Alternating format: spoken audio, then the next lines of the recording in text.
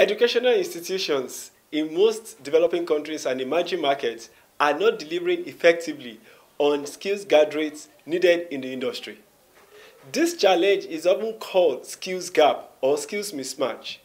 Instead of empowering these institutions, the speed of innovation in the 21st century keeps widening the skills gap of their graduates. To abate this challenge, institutions need to become agile, responsive to the needs of their environment.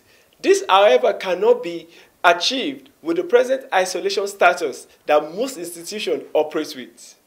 While educational institutions in several countries loosely coexist with the industry, the ideal institution-industry interlink ought to be in an ecosystem both in thinking and practice. According to biology, an ecosystem is a higher level of organization comprising of the community and interrelations within the physical environment. In this case, institution and industry need to interact and interrelate in an interdependent manner to foster co-creation, collaboration, and creativity, which affects the bottom line, that is, sustainable growth across board. Sustainable ecosystem in education development seed concept answers this question.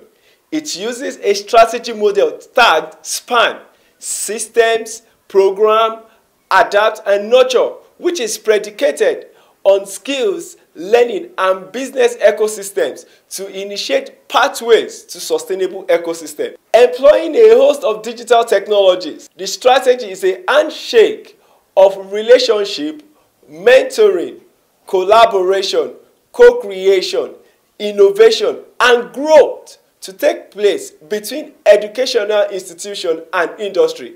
For more information, check out the details on your screen.